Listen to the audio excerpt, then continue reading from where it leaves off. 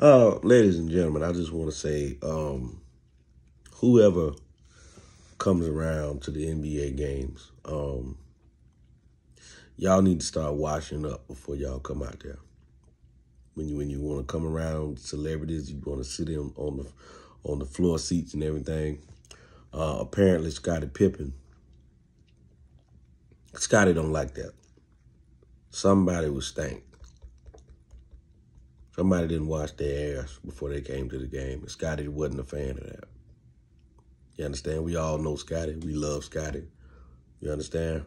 Scottie Pippen, one of the greatest NBA players, basketball players of our generation.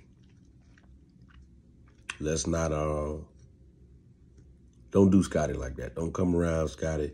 You know what I mean? Like I figure if you're gonna be around people, you know, floor seats, here, this, that, and what, if you're gonna be around these kind of people, the least you can do. You don't have to wear a whole lot of jewelry. You don't even have to wear expensive cologne. You know, you don't have the funds to wear the best clothes in the world. That's not important. But what is important is that you wash your ass. Scottie should not be sitting down with his facial expression. Somebody stank. That's what that is.